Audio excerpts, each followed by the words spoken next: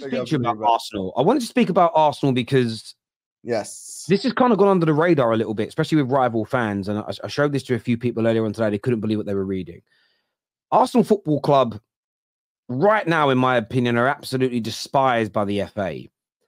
And I've said it on a number of videos recently that I don't necessarily believe in conspiracy theories, but I definitely think the treatment of Mikel Arteta needed to be questioned. The treatment of Arsenal needed to be looked at.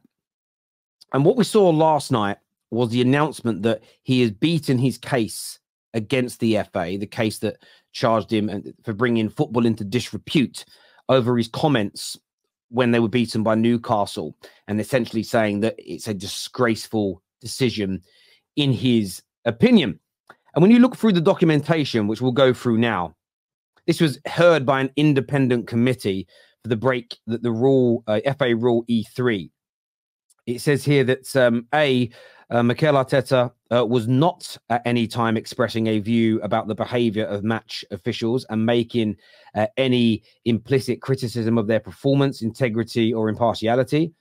That Mikel Arteta's focus during the interview had, in part, been on the goal, but had a far larger part been on the deficient state of the VAR system and the processes at the time of its operation of Premier League matches.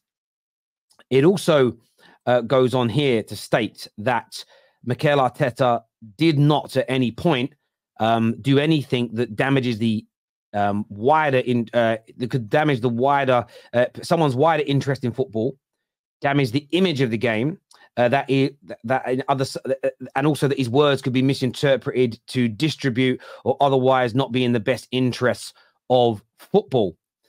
They concluded by saying that he was cleared, that he did not insult the match officials. Nothing was said by Mikel Arteta in any of the interviews that imply incompetence. He did not bring the game into disrepute. We're not detrimental and it was not detrimental to the best interest of the games. And it says, we therefore found the charge not proven and dismissed him of this charge. Now, that all sounds pretty normal. So all the things he was accused of by the FA weren't there. But it's the FA's argument that stands out to me and some of the proof that was delivered in this. During this process, it was demonstrated that prior to the Newcastle game, there was and this is what the FA said. I think they've done themselves in here. They've revealed their hand. They said we had an unholy, unproductive meeting with with Mikel Arteta 2 days before the Newcastle game. So you're basically saying there's a terrible decision that's happened, and you're admitting that you had an unproductive meeting with him. They then said the FA unsuccessfully argued that Arteta was more worthy of punishment than other managers due to his high-profile status. So the FA said this, that because it's Mikel Arteta and it's Arsenal, we believe what he said is punishable. If it would have been Sean Dyche, if it would have been Vincent Kompany at smaller clubs, we wouldn't have charged him.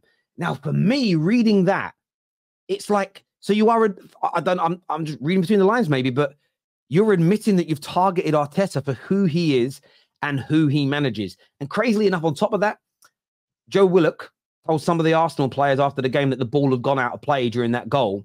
So this is one of the reasons why Arsenal players and the manager said what they said, because Newcastle themselves, or the player that kept it in, was like, it went out, you know. So in terms of saying it was a bad decision, they've got proof it was a bad decision. But the fact that the FA have openly admitted that they're targeting him, surely even as rivals of Arsenal, we have to look at this and be worried that they are admitting that they have an agenda against a particular individual. Because one day, that could be you, that could be me, that could be Liverpool, Man United. How crazy is it reading that, in your opinion?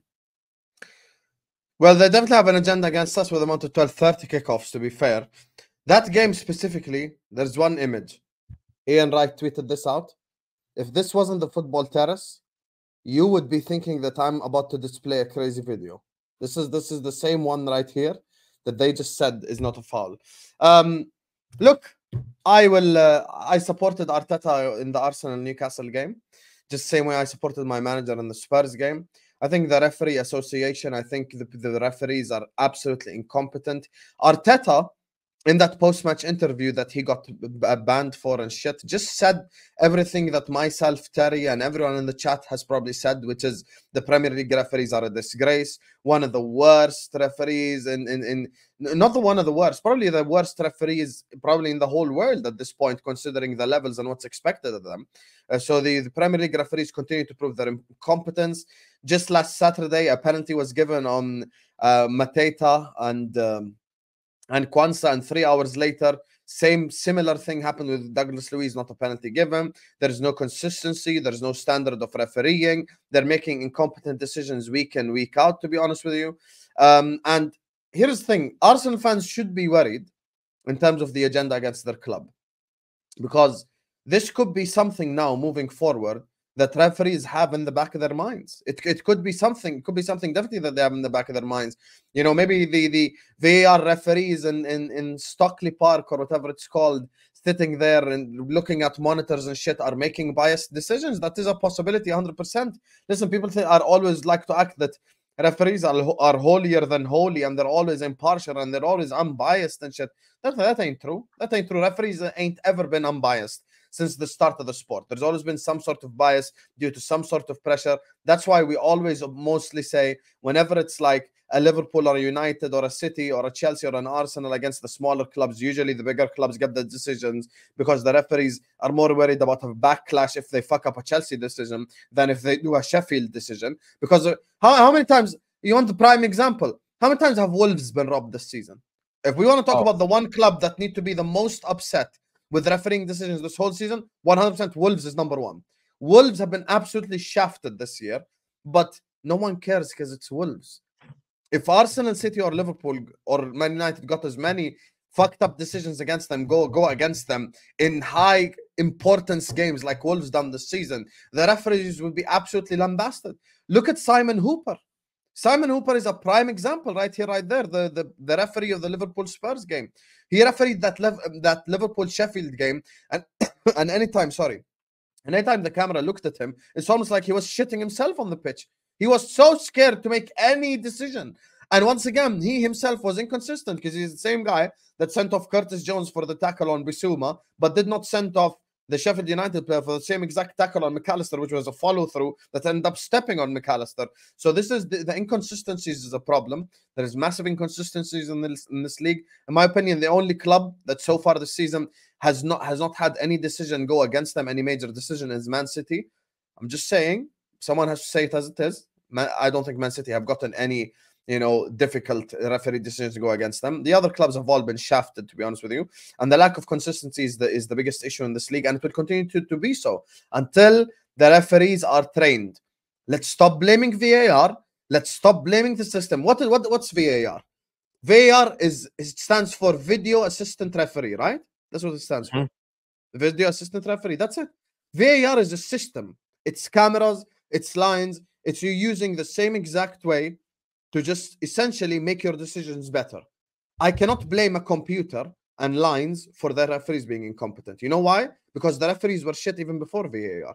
And if VAR is cancelled tomorrow, this league will be an even worse disgrace than it currently is in terms of refereeing decisions.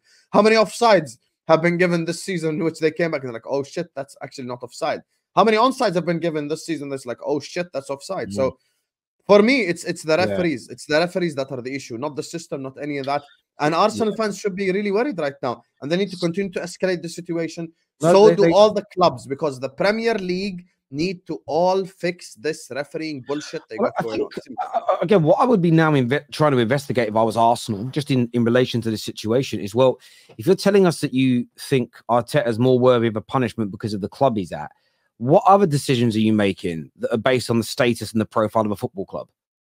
Because as far as I'm aware, like, I don't like how that's gone in society. I get it on Twitter. I've had people like, I've tweeted that disagreed with me. I've just tweeted back politely disagreeing with them. And I get DMs saying, bruv, man, you're bullying me. How am I bullying you? Well, you responded to my tweet to you. And now people that follow you, because you've got lots of followers, are giving me shit. Oh, I know what you... And I've had a lot of this, and I always message them the same thing. And I message them the same thing, and I just say, I'm not accountable for what other people say to you. But this has been something that's been perpetuated on social media for a long time now, and it's got into the mindset of individuals. Yes, I've got more followers than a lot of people, but there's people out there that got more followers than me. It isn't down to the person with more followers to, like, if you're saying things that are completely wrong. So if you've got 1 million people follow you and you're giving out terrible advice around healthcare or what, you know, eat, this is how you should cook chicken, but the way you're doing it could kill people. I can imagine you being called out for that, but not for turning around and having a simple disagreement with somebody. That is never an incitement to anything. But we live in this kind of victimhood mentality world now where everything's twisted in that way. And what the FA have tried to do is use that victimhood mentality of, well, Mikel Arteta is at one of the biggest clubs who have a huge social media presence. So him disrespecting us in their eyes, you go, this sort of weird arrogance and hubris view they have of themselves. If Mikel Arteta does it, it's worse than another manager of a smaller club or a club with a smaller social media presence. It's nonsense. You know, it doesn't matter. So if Chris Wilder does it this Saturday, it's okay because it's Chris Wilder. But if you know, I don't know, Pep Guardiola does it, it's a problem because it's Pep Guardiola. Exactly. And again, so my view is this is where it's got to be a worry for people. If you're turning around and saying that you're making certain decisions based on the size of the club, is that happening on the pitch? Is that happening with penalty decisions? Is that happening with close offsides? Is that what else? Where else are you applying this bias based on the size of your football club or the size of your presence? This shouldn't happen in any walk of life. It doesn't matter for me, right? If me and you commit the same crime, they're like, well, Terry, you know, you've got a bit more money in the bank account than Hassan. You've got more followers online than him. Therefore, you should get in more trouble for committing this crime. It's like, no, we've done exactly the same thing. You know, if there's an abuse of power, then that's different. But Mikel Arteta is doing nothing that other managers don't do. And they've literally said, we think he deserves a punishment more than them because he's a higher profile manager. And for me, that's crazy, bro. That is crazy. Crazy. It is crazy. And look, by the way, I'm glad Arteta called them out. So was I when my manager did it, and I hope more managers continue to call it out. I see the Wolves manager going like, you know, I could do two things here. I could complain and it wouldn't really change anything, or I could just get on with it. Yeah, but how long would you get on with it for? Like, okay, we could take it if it's like a mistake every 10 games or some shit. But the problem is they're making mistakes a lot. And the problem is they're actually making a lot of mistakes in high caliber games as well when you think of it. Yeah. Like the City-Chelsea games and multiple big games this season in which they've made fucked up decisions. Liverpool Spurs, in terms of like with VAR, absolute worst disgrace of a game right there. So look, there are too much is going on. The Arsenal Villa game, for example, that happened this week. I don't think Arsenal manufactured their own downfall because Odegaard, Saka, and Martinelli for me were just shit in that game and they needed to do better. But at the same time, Arsenal fans are right to also say we did deserve a penalty because 3 hours ago, Quanta literally did the same shit to Mateta and a penalty was given. Even though it took 5 hours to check, they gave a penalty. So look, there is a problem with the lack of consistency, and I hope more and more referees call out this English Premier League referee garbage, because if I bring referees from the local Jordanian league, they do better than the ones in the Premier League with ease, and I can guarantee that. And it's getting to the stage now where I just think like it's just too much. It's just too much. Week in, week out, there's a fucked up decision that some idiotic referee makes. And this is the problem. Like we're all probably going to watch Liverpool United this Sunday. None of us would be surprised if there is a fucked up decision that goes in Liverpool's favor because it's at Anfield and the ref might shit himself. No, I agree. And you want it to be about the football. Some super chats here. O'Malley says the bias was made clearer when Arteta got a yellow for celebrating. Then Wilder runs down the sideline last week and got nothing. Yeah, there we go. Exactly.